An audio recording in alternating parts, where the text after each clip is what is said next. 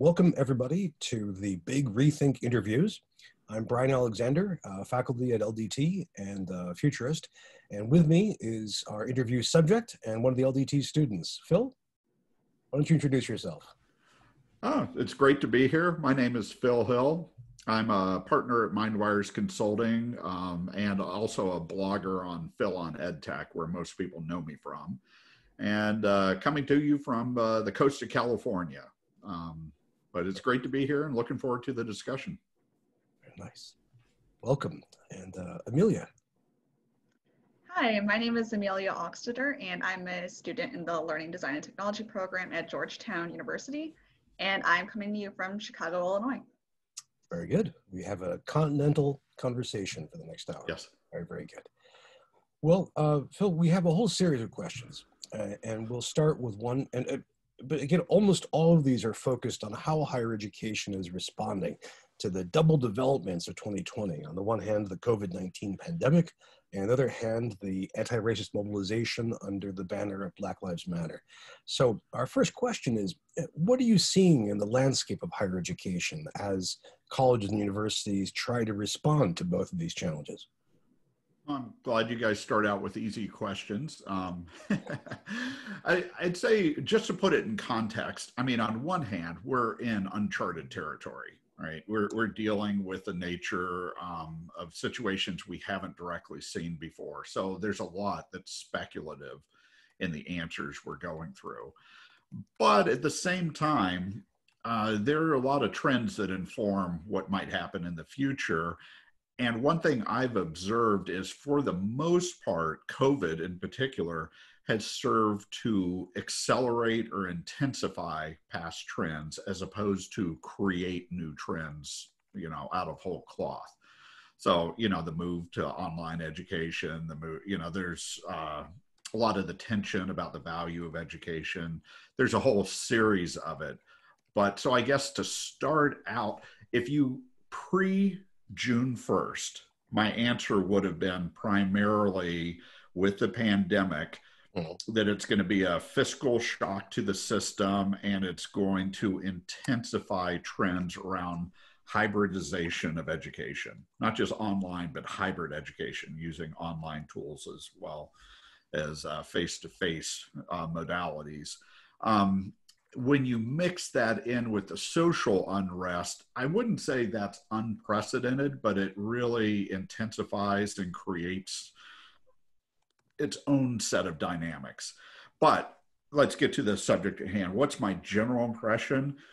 I think it depends on what your goal is on how to view the current situation.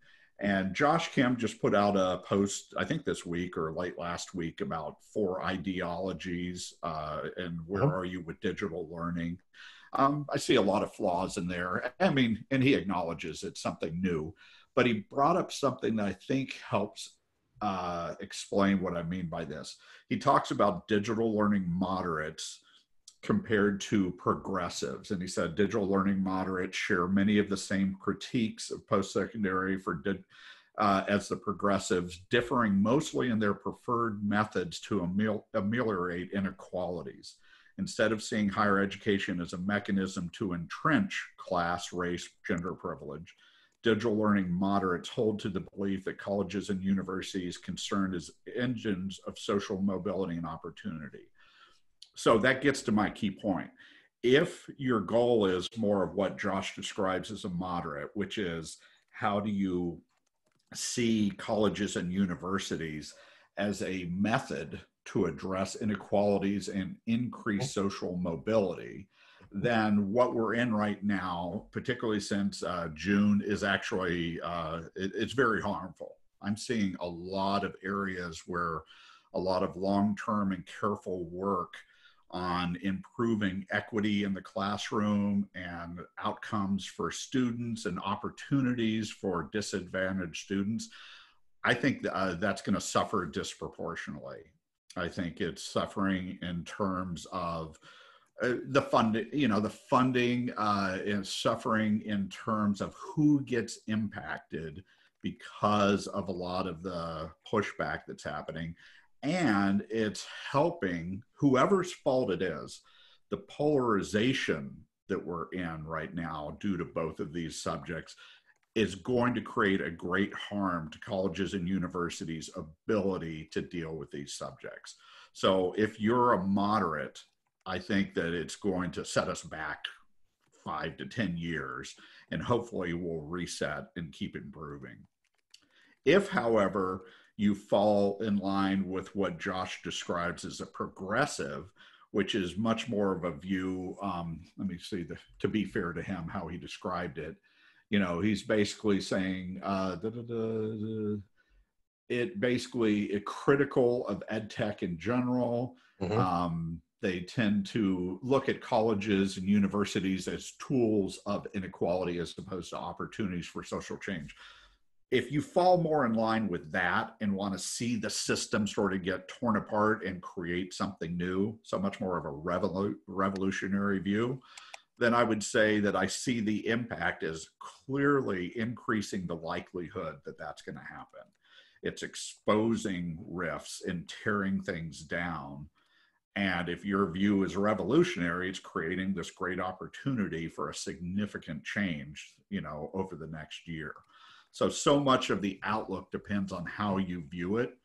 We're talking about sharing biases. I'm definitely more of the former camp, and part of that's because I do consulting with colleges and universities on how to improve the way they deliver education and how to ensure that you're dealing with accessibility, with equity and outcome. So, I mean, I have a bias that I'm much more of a moderate in this regard, but the question is, what do I see is happening? I think we're heading towards a highly polarized, unseen landscape that could tear apart a lot of the work that's been going on. And you can view that as good or bad. So I can get more specific, but that's sort of the broad context of how I view the pandemic and the social unrest actually affecting where higher education is going. Thank you very much. I've shared Josh's column with Amelia, and I've also added it to my notes. That's a very good call. Thank you. And I appreciate as well your reflecting back on your own experience, both your role as a consultant, which leads you to one of these positions, but also the changing dynamics over time. You mentioned that COVID intensifies past trends and accelerates some. And I'm curious, at a more quantitative question, I suppose, which trends or which metrics do you follow and that you think we should pay special attention to? This gets to another pragmatic versus idealistic type of point of view. I tend to focus on which metrics are actually available and believable, and they're not ideal metrics. And what I mean by that is like in the US, the adoption of online learning, it's imperfect. I've even written a guest post that went in the Washington Post criticizing the college scorecard and the iPad's data. However, it is the best data we have to track student demand and adoption of online education, either as an online program or as a mixed face-to-face. So I definitely track enrollment trends because it gives you a good historical basis of the change, and you can look at, you can make some extrapolations about what's going to happen. I definitely am looking at student outcomes as a key metric for schools and systems. Unfortunately, that's primarily based on grades and the percentage of students dropping, DFW type of rates. I regret that that's the best metric out there for strategic views of success, but that's definitely a key metric. I live in California, the community college system, which, another disclosure, I've consulted with them for years. But they do a good job of tracking, for example, student outcomes, success rates, and then you can break that down by ethnicity, you can break it down by college, and so you can actually see not just online versus face-to-face, you can see, well, does online exacerbate, outcome gaps or disparities more than face-to-face. So I definitely track those two boring but important metrics as much as I can. And similar to you, Bryan, tracking the existence and the closures of universities and the migration between face-to-face to online to hybrid and going back and forth as much as can be done. So from broad metrics of what's happening at large, for better or worse, those are the most important trends and ones that I definitely track. When working with individual schools, you can get a lot more fine-grained. And once you get beyond the privacy issues, you can much more look at things such as don't just track whether a student did well in this course, but what was their success in follow-on courses or in graduations, because education shouldn't be atomized into individual courses or experiences. It's the whole approach. So as you get more specific to a school or a program, you can collect and track a lot broader data. But at the broad level, since I talk a lot about strategy, you got to go with the data that's available. So for the big picture data, is iPads your kind of the best we've got right now, or? It's the best starting place in almost all cases. I guess the thing I would add to it is we're doing a lot more looking at surveys. So for example, there's a lot of surveys out there on surveying students and their experiences with the transition to remote. We're not creating any more of our own, but we have a web page where we're curating these surveys and trying to look across trends and make it easier. If people want to say, show me all the different student surveys, we're trying to provide a place where you can go find them. We also are looking at the same for faculty surveys. So survey data we're increasing. And as a matter of fact, one of the things we're working with is Top Hat, an ed tech company. They asked us if we would actually help them with their questions and do an independent analysis of their faculty survey data, and we're in the middle of that.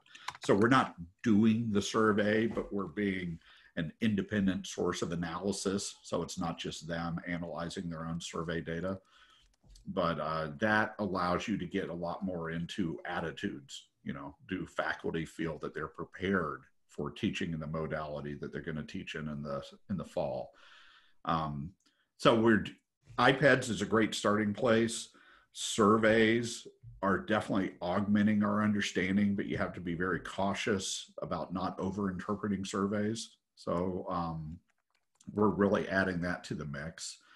And then the Davidson College modality, tracking who's online, who's face-to-face, and what's changing. That's definitely a useful resource that's become public over the past week or two, or at least I became aware of it in the past week or two. Let's see if I can pull that up. Yeah, they just had a press release on the 20th, I think, about this. But it's that data source, and I forget I don't have it right in front of me, but they have, it's a joint project, and they actually have, part of it is a student project, which I really like, but it's got a much better taxonomy on how to classify schools than the Chronicle database does, and it seems to be more up to date. So I forget the exact name, but the one out of Davidson's been a very useful summary of college status this year. Very good. We're going to have to, a few thoughts about that. Thank you. This is, I really appreciate the detailed and very pragmatic, think about your earlier term, answer to this question. Yeah, actually, let me just add the commentary to sort of tie these together and to expose my biases. It's interesting, as I'm listening to myself, the way I look at data is sort of similar to the situation I was describing more on the moderate in the first question, and that I use iPads data and college scorecard data. I'm critical of it, and I've even written, blog post and Washington Post column about the flaws in it, but it's as a mechanism to improve it, hoping to expose where the improvements are needed, because the better they make that data, the more useful it is for analysts. So just a little commentary. Oh, that's pretty consistent. Thank you. Thank you. You know, you mentioned these are big questions. Well, we're gonna make them even bigger right now. We've got three giant ones, beyond the macro level, the mega macro level. So one of them is, I mean, you're a very, very close observer of how higher education changes. What do you think some of the long-term changes are going to be? Looking beyond the next academic year. What are the long-term changes? Well, I think the most obvious one is the fact that we have intensified the trend towards digital learning and fully online courses and hybrid. Mm-hmm. What's been happening is a multi-decade migration, sort of going through the technology adoption curve of innovators, early adopters. Once you get beyond 20%, you're starting to get into mainstream in terms of, for example, number of courses in the US that are online. Mm-hmm. And that changed the dynamic. So pre-pandemic, you're tracking this stuff and it's happening over 2 decades, and you can see trends. All of a sudden, within a month's time, we've now gone to virtually every faculty member in the US has online teaching experience now. We'll call it emergency remote and do the word games, which are useful, but it is forced the experience in the modalities in a way that might have taken another 5 to 10 years. It's happening in a matter of weeks. And so now you're getting a much greater percentage of faculty, of students, of schools, however you want to break it down, who have opinions in this subject and experience, and a demand on what we need to have better for the fall at the very least, if not beyond. So this shock it's almost like a shock to the system in terms of technology adoption curve. That instead of a smooth multi-decade thing, it's like, bam, we're hitting something huge. And that means, so for example, I think you're going to see long-term hybrid education is now here to stay. In the past, there was a view of face-to-face versus online as this false, dilemma, one or the other. And then a lot of people are complaining, saying, hey, listen, it's a spectrum. It's not online versus face-to-face. And organize hybrid classes that have specifically designed online components and face-to-face, using that as a definition of hybrid, or of some courses online, some face-to-face for one program. That's just been accelerated and is going to have a huge impact on education moving forward. In my opinion, more than the pure online programs themselves.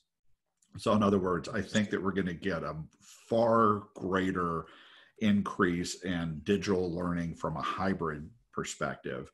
Now, that's good and bad. We've talked, or a lot of people have talked about Zoom University.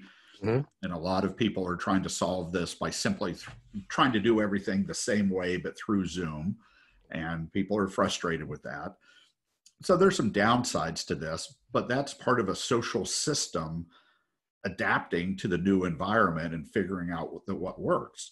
It's going to ramp up the importance of intuitive systems that faculty and instructional designers, it's much more important now for them to be able to, I get how the system works. I don't need to do extensive technology training. I just need to have it intuitive and use it. And that's true with students as well. Whereas it's de-emphasizing the very specific requirements of power users. So you have somebody who's been teaching forever. I want to have this button not show up until this situation happens, and it needs to be flashing green. And I don't want to have those types of power user requirements are getting de-emphasized for the sake of intuitive design for the majority of faculty. And that's good and bad. But I think that's going to have a long-term impact because of the significant number of instructors and students who are now day-to-day dealing in the digital environment. And so I don't know everything that's going to happen, but this hybridization of higher education and the fact that it's not something swept under the rug is going to be a major trend impacting everything that happens after this. Now, when I say everything, I'm not one of the believers of, colleges are going out of business and everything will be online. I see it much more in the sense of the system of higher education now confronting the reality of hybridization and having to make strategic choices about how they support this. Now, that gets into subjects like student affordability. Some will look at this. I consulted with one school that was looking at hybrid, dealing with the problem of every student, if they get in, they get access to their courses. Well, this is a way to say, well, we guarantee that and we're increasing student enrollment without building new buildings or without raising tuition. So I think that there's a connection that if a school uses these digital learning and the hybridization trends as a way to strategically lower the cost of education, there's a huge opportunity there.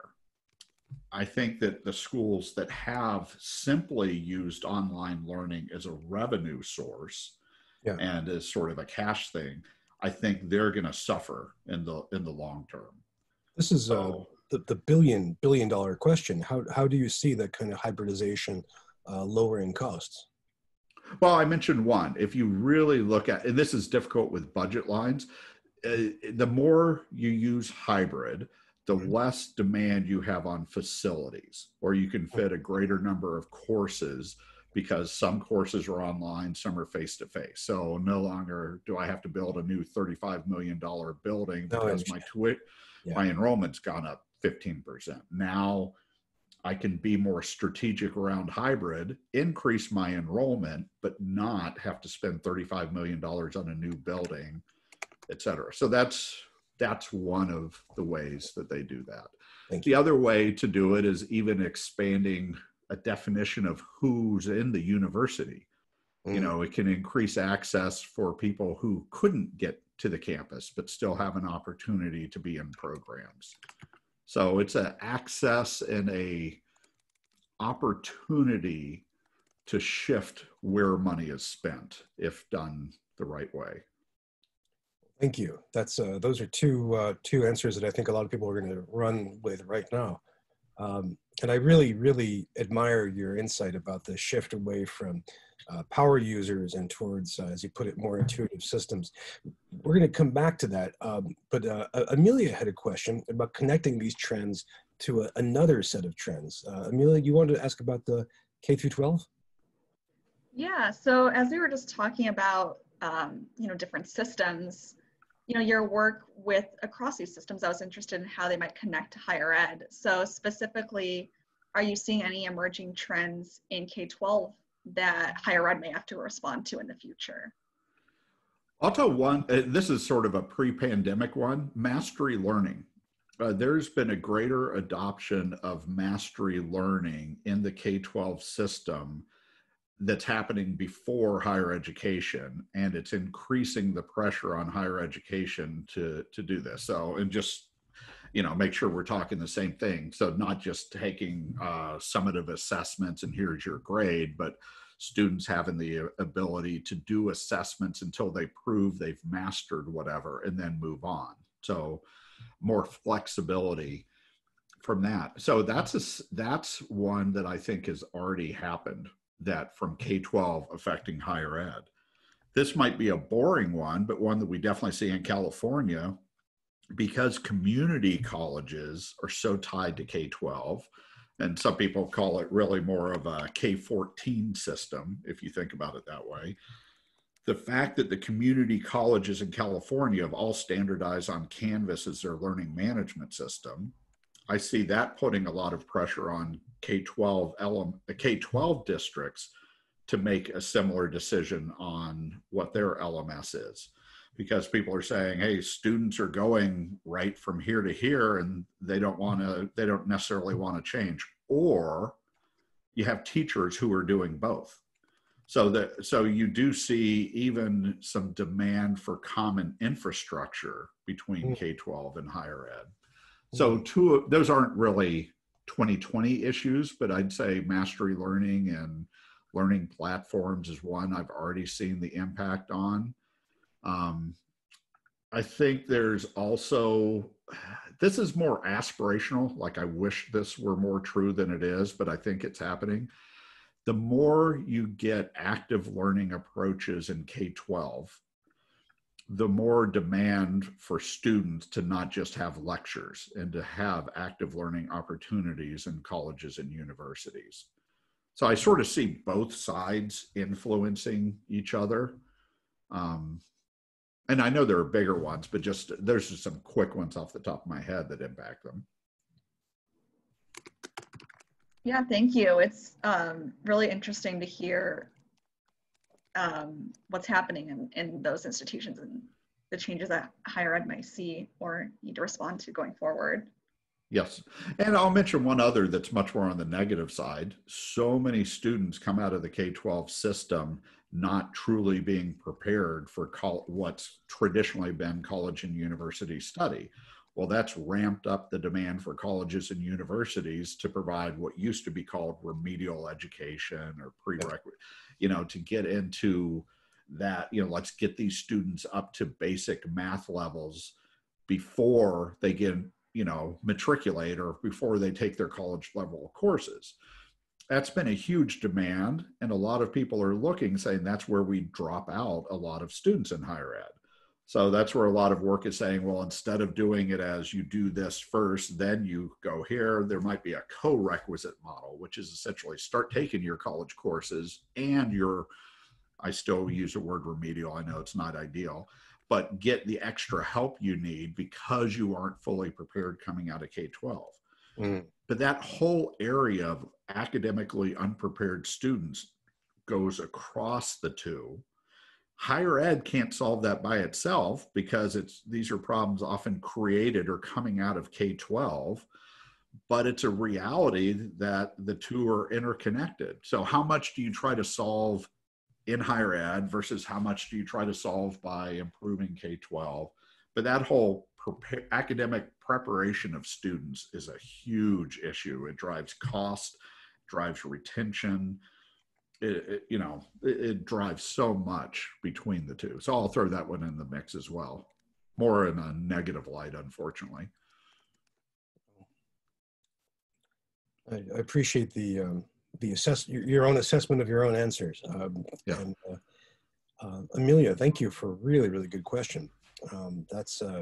That can have a huge, huge impact given, especially the community college sector being huge, but in general, the prep question as well.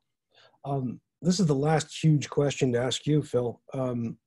How do you see these, the trends that you've been talking about so far, intersecting with some of the hugest trends in higher education and the world? I'm thinking of climate change, for example. I'm thinking of income inequality. Some interviewees have said so far they think that there's not much of an intersection because COVID and Black Lives Matter have soaked up so much of our attention that those are all on the back burner. Others have said that our responses to COVID and Black Lives Matter are kind of a training for responses to these other trends. Now, I'm just curious what kind of mega connections you can make. So we'll go to the nature of God and man as our next question after here. Oh, it's right there. It's right there on the Google Doc. That's right. Simple answer there. No, well, you mentioned one, the income inequality and social mobility I think that's probably the biggest one. And I can see the argument where somebody might say it's sort of taking over those things, but I think that what's happening is the income inequality and the challenges to social mobility are creating a lot of what's happening with the Black Lives Matter. And then the pandemic is making it worse because disproportionately lower income people are suffering the effects of more from the lockdowns and the economic decisions. They all fit together. So I would say the biggest one overall is income inequality, but I add to that social mobility. It's not just who's got more resources or less. It's part of, particularly in the US, this is part of the core of why we wanted to exist as a country, is to not have classes and to have social mobility. So it's the ability to move, and the fact that it's not, that recently we've been segmenting into polarized views of what you call income inequality, that's tied up into everything. So I think that you cannot separate those three subjects. They all fit together. And higher education is in it even pre-2020. I mean, I'll give an example. I interviewed people at Northern Arizona University, R1 institution, but I think somewhere close to 40% of their incoming class, at least at the time, was first generation students. So they're dealing with students who, whether, however they are economically, they tend to be lower income. You have first generation students, and you don't have this cultural history of going to college. Well, one of the biggest challenges they had to deal with is you might have a student that in their K-12 district, they did well, they were valedictorian, but then they get to college and it's a different set of expectations. And then the first time they get a C, it's like, oh, I'm a failure. I knew that I don't belong here. The racial and the ethnic issues start to come to the fore. And there's sort of it's outside of the class, it's a confidence and a do I belong sense. And so NAU had these programs that I love where they were attacking that. They would get mentors, student mentors who were like 1 or 2 years older that might come from the same community, who were actively coaching them, giving them the advice saying, hey, don't get down just because you got a C. I went through this myself, and here's what I did, and let's get you the help you need. Let's give you the confidence, because you're not getting that at home. And I don't mean to criticize their homes, but if you're first generation, by definition, you don't have parents who can say, oh, when I was in your situation, here's what I did. Right. So the point is, if you look at that case, it's got so many elements in it. They have to deal with it. It's inequality based. They're trying to provide social mobility, but it's expensive to provide these programs. So it puts budget requirements on universities to provide this support. So you've got all of these issues are tied together. So long-winded way to say the biggest mega trend I think it ties to is income inequality / social mobility. Well, They're all tied together. Thank you. That's a very brave answer, and I really appreciate your focus on one solution in terms of mentoring. Our next question is kind of a revelatory question, and that is, great crises often reveal strengths or weaknesses in a given body that were unnoticed or under discussed by many beforehand. And I'm curious, you're an incredibly close observer of higher education. What are some of those strengths and weaknesses that the pandemic and also the anti-racist mobilization, what have those revealed about higher education that most people weren't thinking of, or most people weren't talking about? Well, if you hadn't added that last phrase, I mean, I'll answer it in terms of that it wasn't being discussed enough. I don't want to imply nobody was looking at these subjects, but I think it's becoming more to the fore. One is higher education in the US is remarkably resilient. People try to portray it as it hasn't changed in hundreds of years. It's the same model. And, it's such a great intro if you're at the ASU GSV conference, and then you go on to propose your solution to it. But I mean, I don't see it that way. And as a matter of fact, Clay Shirky wrote a guest post on my blog, and I helped him out with it, where he was saying, look at what education has gone through, the GI Bill and the definition of access and who should go to college, that is a remarkable transformation that higher education has mostly adapted to over the past few decades.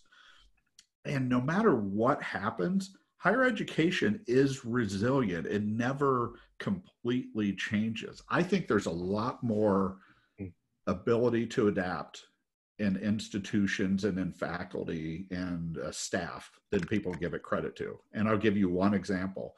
The fact that almost all schools went online in a matter of 3 weeks.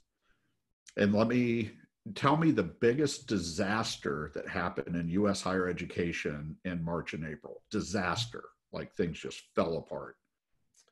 Can't think of one besides. That's my point. Besides the health and safety of people, primarily in New York City.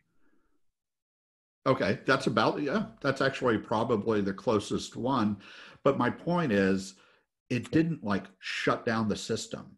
You didn't hear about this entire state couldn't even offer classes to community college students. Right. So I think you have to, in my opinion, you have to give credit to how resilient and how adaptable higher education proved itself to be this spring. A lot of weaknesses, a lot of things it didn't do well, and fall will be completely different than spring. But I don't think it gets enough credit as a system for how resilient and adaptable as it is. On the negative side, it's what I would call the loss of principle or the polarization in dialogue. And I don't mean a soft Rodney King, why can't we all get along kind of way. I mean, we have become, even within higher education, way too much of a society of, I don't want to argue with you and around ideas. If I disagree with you, I want to shut you down. A lot of people call it the cancel culture, but I know that can be associated one way versus the other, but the polarization of we don't even want to listen to ideas, say, I agree with this, but I disagree with that point, and work together within the area of ideas. And it's become, let's forget history and the cancel culture, I think, is within higher education needs to be discussed more.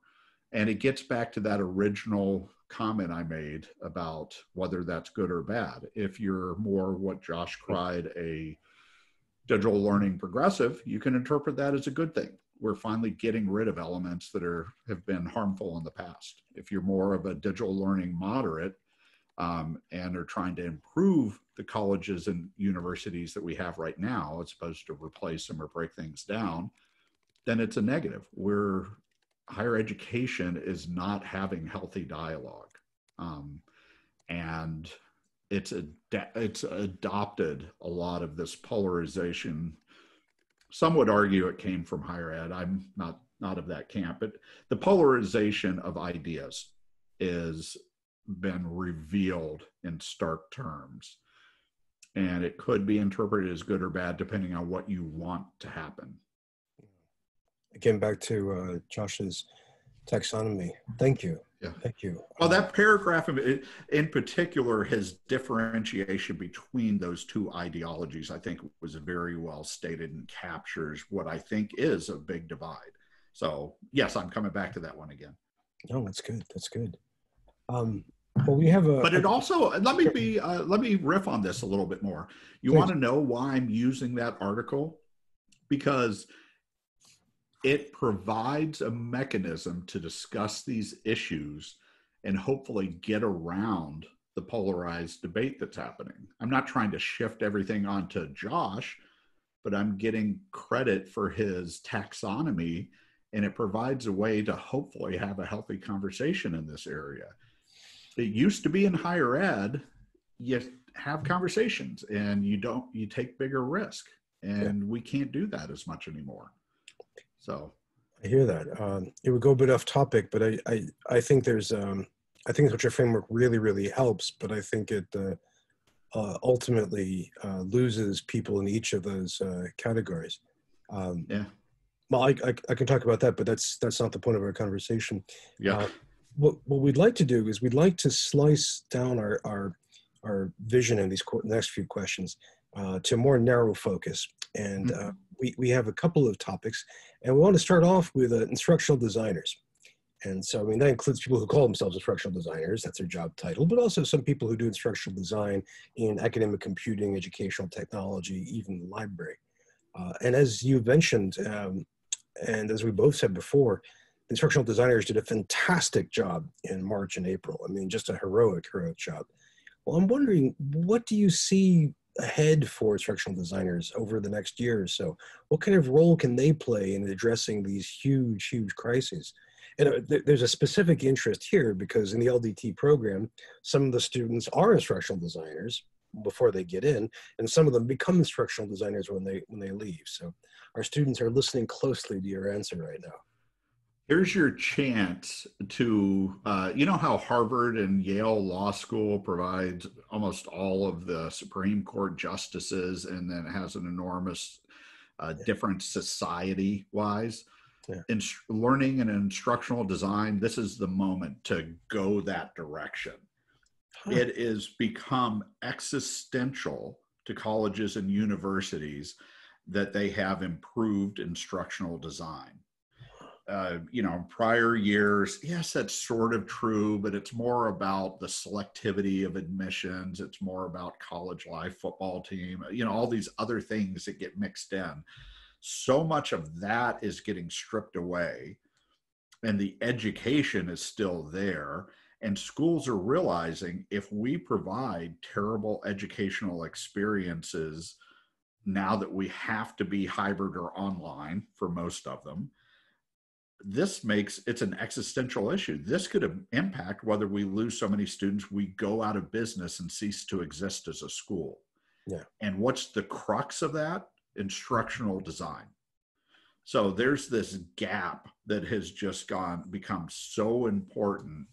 And it would be nice, I don't know how it's going to be filled, but students and people in the instructional design position clearly have the knowledge, clearly have already helped this remarkable transition in the spring, but the opportunity is to now become much more of a strategic element of how institutions work. So their importance is going way up. But I mention it as opportunity because your world is shifting. And if you don't recognize that, schools will find some other way to fill this gap, whether it be an OPM partner and I know they have instructional designers themselves, but particularly where the solution comes from is not clear, but it's a gap that has to be filled, and it's very strategic. And I give one example is if you have people who've been doing training on how to teach with technology, how to, you know, redesign courses in the digital world, and you don't recognize that you're no longer just teaching, you know, you're no longer just using an audience of 25% of faculty who typically use these resources. Now you have an audience of 80 to 100% of faculty. They have different expectations and different demands on how easy and how digestible the information is. Some people, some schools, I've seen it where the reaction is, oh, you're pulling us back as an instructional designer. You're making us give up a lot of the things we've advanced, as opposed to viewing, no, I have a whole new set of people and I've got to bring up the whole field at least to a certain common level. So there's an opportunity, but that comes with a cost. And I have this diagram I've used several times. It's straddling the chasm. And the idea is that there's a chasm in technology adoption between the innovators and early adopters and the mainstream and laggards. And in between is a chasm. Instructional design, you don't get to choose. It's on both sides. And you better recognize the demands of new faculty. And what I mean by new, faculty who are new to digital learning. So you can be incredibly more important, but you better be incredibly adaptable and understand the nature of the change that we're going through. So if, your numbers struck me very clearly.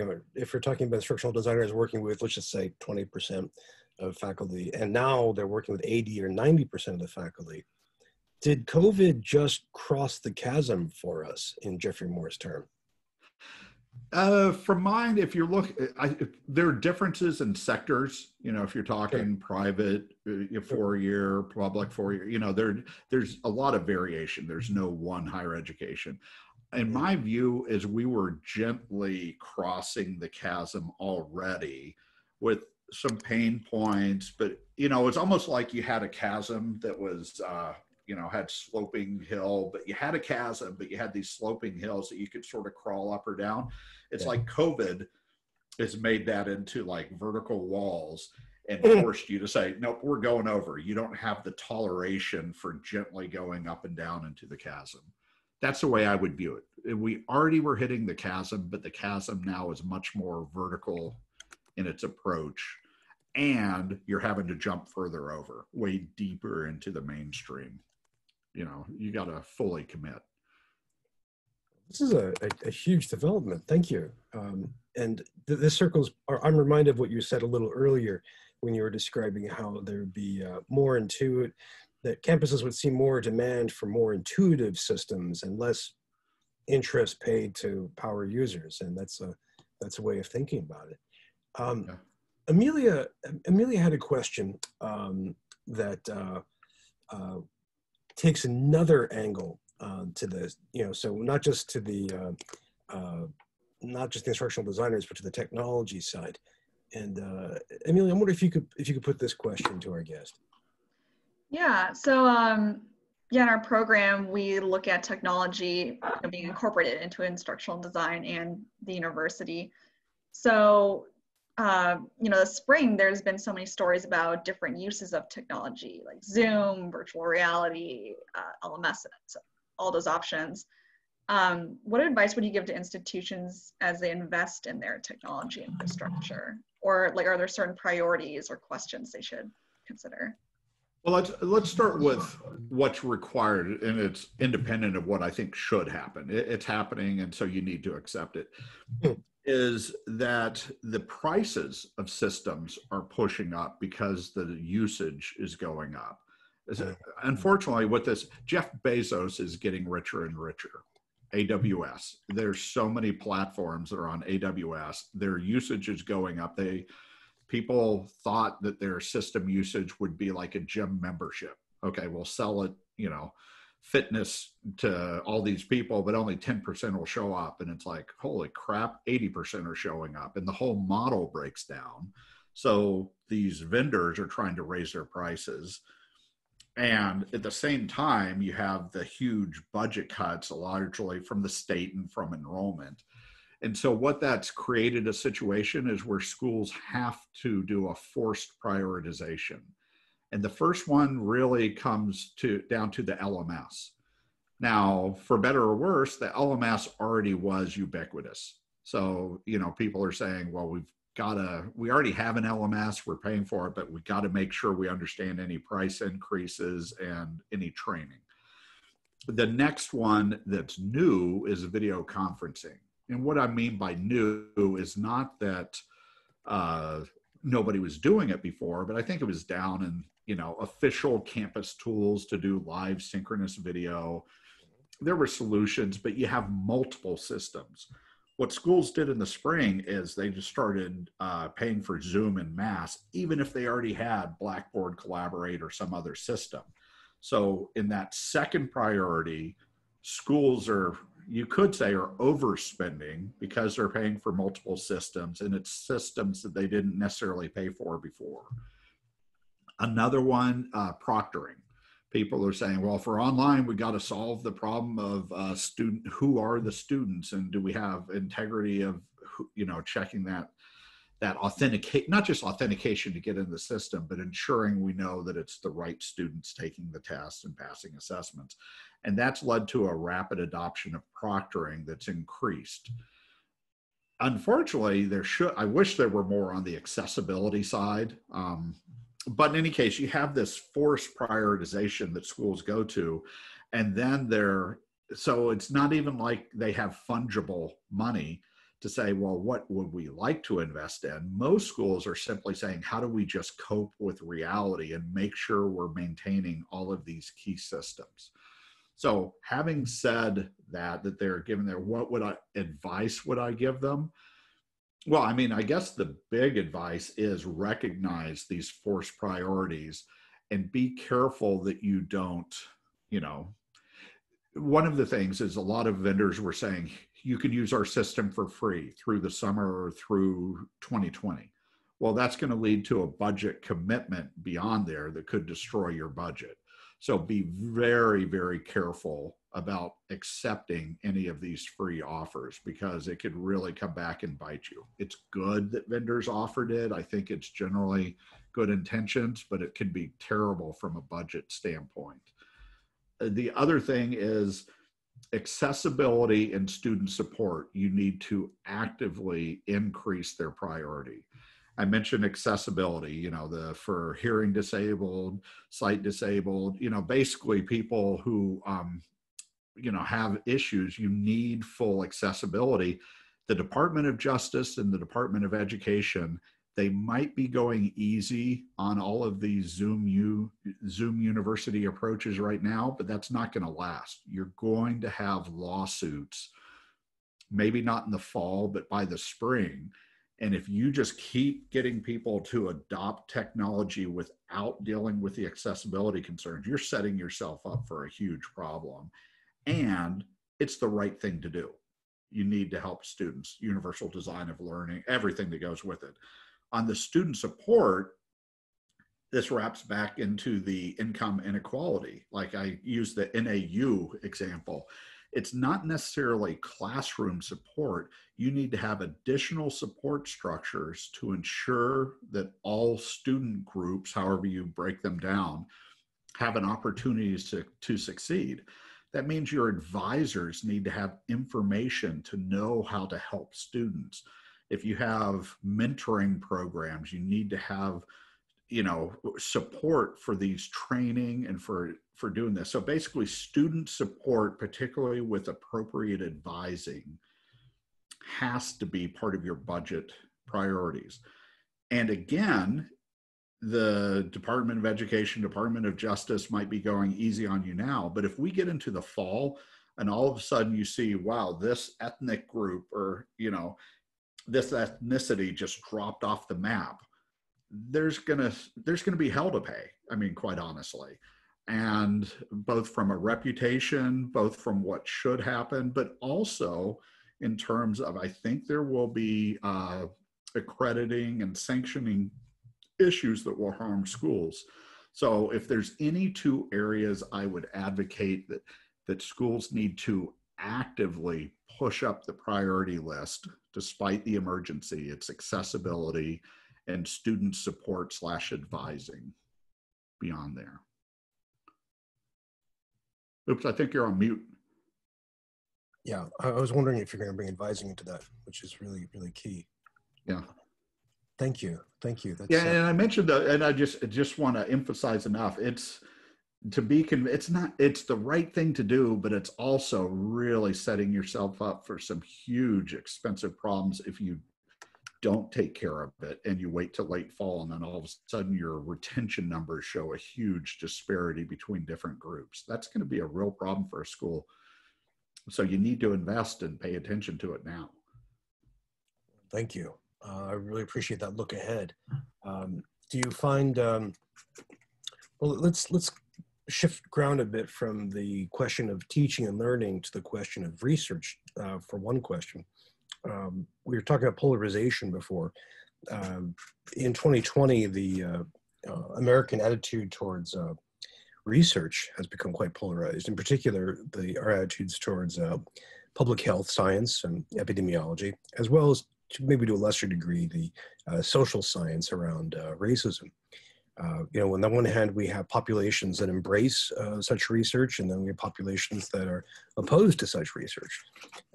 So my question is, what is this experience in 2020? What has this taught us about how higher education produces messages of its research, and how we try to persuade the public that this research really matters. I guess I take issue with your characterization, the binary view that some groups Please. care about it or want research and some don't. I mean, yes, in the extremes, that's definitely true. I mean, you will find people, but I don't think that's the big problem. I think the big problem is in the fuzzy middle and the polarization of our debates. So legitimate critiques of scientific inquiry and research get handled as, you know, a polarized, almost a religious issue. You know, you must have faith or you must deny, or you must, you know, say there's no value in the science, or you must say you trust everything. And there's no more, and we're losing the nuance of, yes, this is what's weak with our past, you know, response, and here's what needs to be done better. So for example, it's not just messaging. If you look at public health, the public health, I guess you got to be careful about research because COVID is so new, but it's not just a matter of messaging. There are legitimate faults with the science that's being applied. And there's a lot of rapid research being done on potential treatments and trying to figure out what is the nature of the transmission. Why has it gone up so significantly in the summer? And so let's just take that COVID type of research, even though a lot of it's very recent and rushed research as opposed to taking time to go through the full process. It's getting presented as you're with us, you're against it. You, like, for example, mask you believe in or mask you don't. Well, there's nuance there, such as we're learning that the spread of COVID appears to be, from what I've read, primarily airborne and not from surfaces. So early on, there was such an emphasis of let's just the Clorox. You know, Clorox is made out better than Zoom has, right? But yet we're finding out that that's not really, that it's much more breath. So either aerosol or droplets. Yet it took forever, and they're still trying to get this done, for public health agencies to update their recommendations based on what scientists are doing research on. And some of the research is just wrong. So I'm not explaining myself well, but my contention is that we're losing the nuance of, hey, this research, it got this right and it got this wrong. And we need an educated public to know how to interpret the science. And we need the science to get better, the research to get better. Instead, what's happening, it's becoming all or nothing simplistic issues, such as mask or no mask. So early on, don't use a mask was the official guidance of people who, quote unquote, were behind the research. Well, a lot of that was social change. Don't use the N95 mask because we need it for frontline responders. But, you know, that wasn't, first of all, that was a messaging issue. It wasn't explained, here's why we're recommending something and here's why we're changing our recommendation. But then it's allowed a lot of the research to lose just that nuance of here's where it makes sense, here's where it doesn't. Here's the limitations of this research, and we're going to tell you up front, don't extrapolate here because the research doesn't support it yet. So long-winded way to say I disagree that it's primarily an issue of people believing in research or not believing in research. I think the nuance to allow healthy debate in the middle is where the problem is. I wish I could give you more specifics, but I'm challenging the premise. I appreciate that. That's always a good sign. I mean, I would think, for example, of how ProPublica did a devastating takedown on how New York Governor Cuomo, New York City Governor de Blasio handled the crisis. And as far as I can tell, nobody has managed to take down this critique, that this critique was really solid. I mean, no one's disagreed with it. But I will find New Yorkers who lost friends to the pandemic say they don't want to hear a word against them because that's their tribe.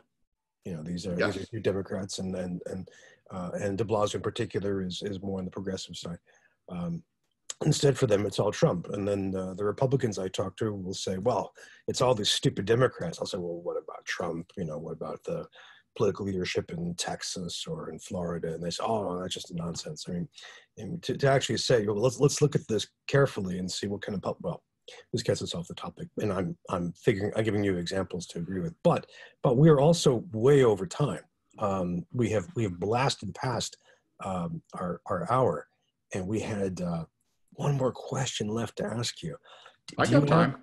Do you have? I was supposed to try to. I think there was an EDUCAUSE meeting on the BlackBaud, not Blackboard, but BlackBaud privacy data breach, and so I'm late on that. That's a pretty boring topic, so I prefer this discussion.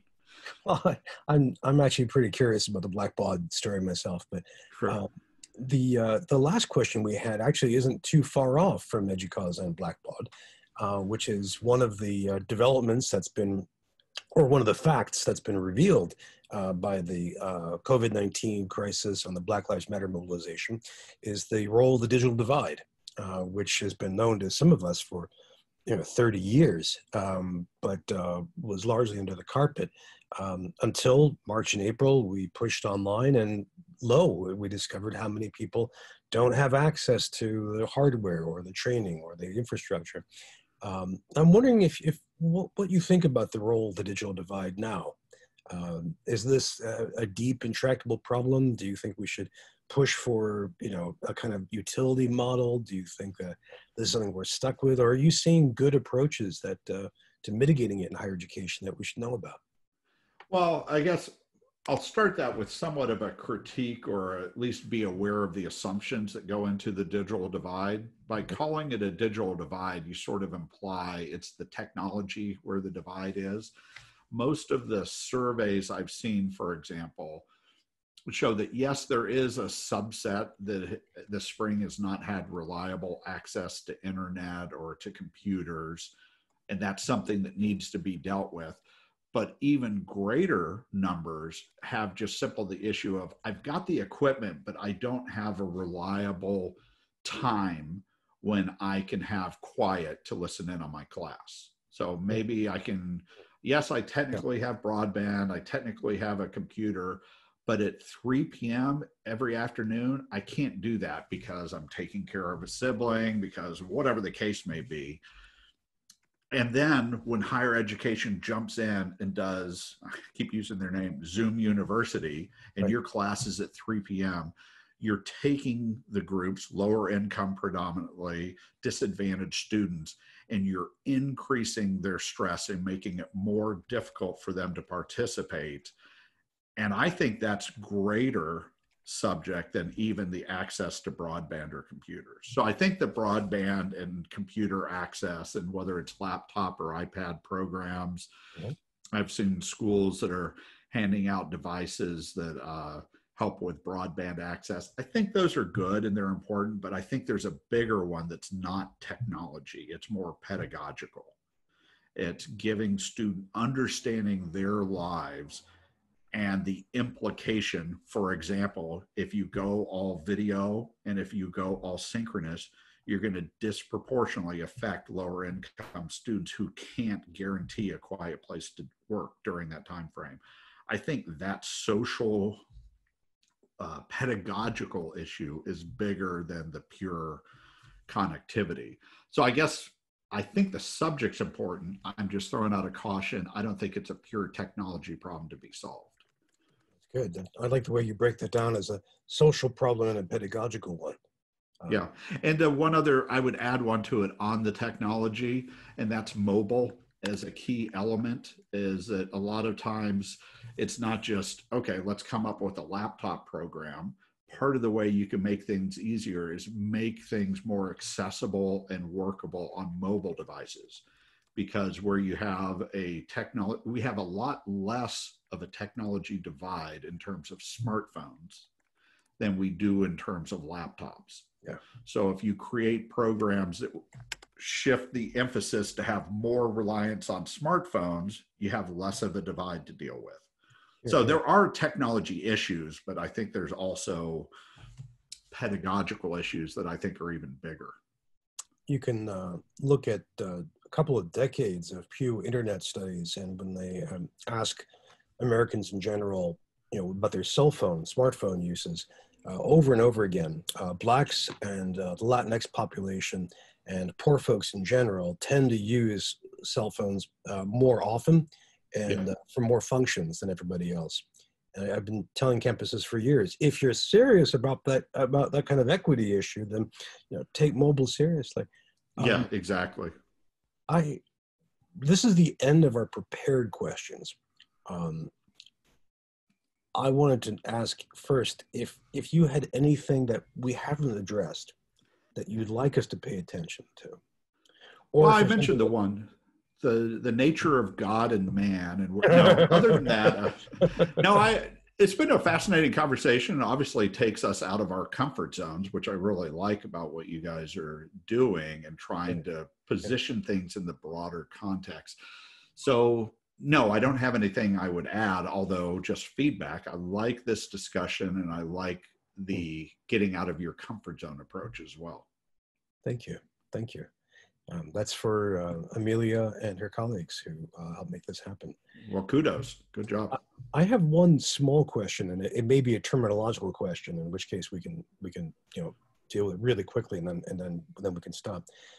You've been talking about hybrid teaching, combining face-to-face and online. And I think hybrid is the term that you've used several times. And I'm curious, I don't think I heard you say HyFlex. And is that a term that you're avoiding, or do you see a distinction, or what do you think about it? I have a graphic, that hybridization of higher education graphic that I have, and I'll send it to you or share a link to it. I consider HyFlex as it's a subtype of hybrid. So it's a particular method that is particularly relevant today, but it's part of hybrid. I'm using the superset term instead of just narrowing down on one category. But I will say, and Kevin Kelly, who works with me and has written about this a lot, he was at San Francisco State and has talked a lot about HyFlex. So no, I definitely see the importance. I think that it's really important in this day and age, given the flexibility. Like, it does put some design demand for your learning designers, instructional designers, that you're pre-thinking about how to make sure you can handle online, face-to-face, and give students the choice on which modality works in their lives, even day-to-day or week-to-week. But coming into this fall, where we have so much uncertainty about, are we going to be online? Are we going to be partially face-to-face? HyFlex, it's expensive. It's not easy, but it pre-designs, it puts resilience into the system as you move forward. So I think that's part of the reason it's become so popular. It's not a pre-planned, here's exactly what's online, here's what's face-to-face. It's saying, here's how to design it, and students get to choose. I think there's a particular rationale while it's become so important these days. But so no, I wasn't excluding it. It's just I consider that one type of hybrid. Understood. And we'll have Brian Beatty as an interview subject pretty soon. Yes. Well, speaking of timing and subjects, you've been a fantastic subject Hill. Thank you so much for your really, really thoughtful and rich answers. I've been taking notes in a Google Doc, and I have to imagine the Google Doc starting to steam from all the input. And Amelia, thank you so much for your terrific questions, which really added so much to our discussion. Yeah, well, thanks a lot.